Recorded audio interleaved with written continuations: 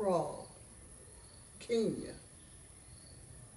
Upon the escarpment side of the road, on the edge of the great Rift Valley, upon gravel and shards of glass, pop tabs and crushed cans, upon perpetual scrap, the flaky and friable world of the hard shoulder.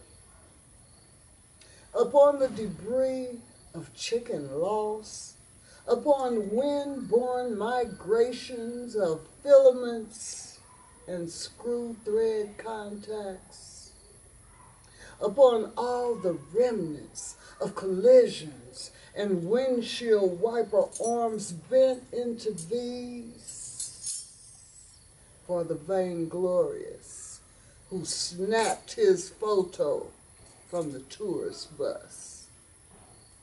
Upon torn illustrations of Christ, fred from the candle by radiant heat, upon labyrinths of cigarette butts, sparkwheels and hoods, upon everything jettisoned by them, he crawled, pulled, and dragged his body toward the petrol station.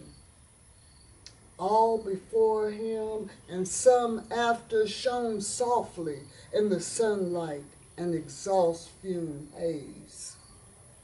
Some flashed like little Christmas lights after they nicked and cut those legs entwined like braided hair.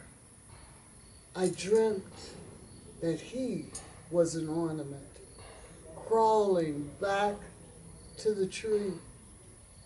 Just a head, shoulders, and arms, finding his way home. To be hung, to be left hanging.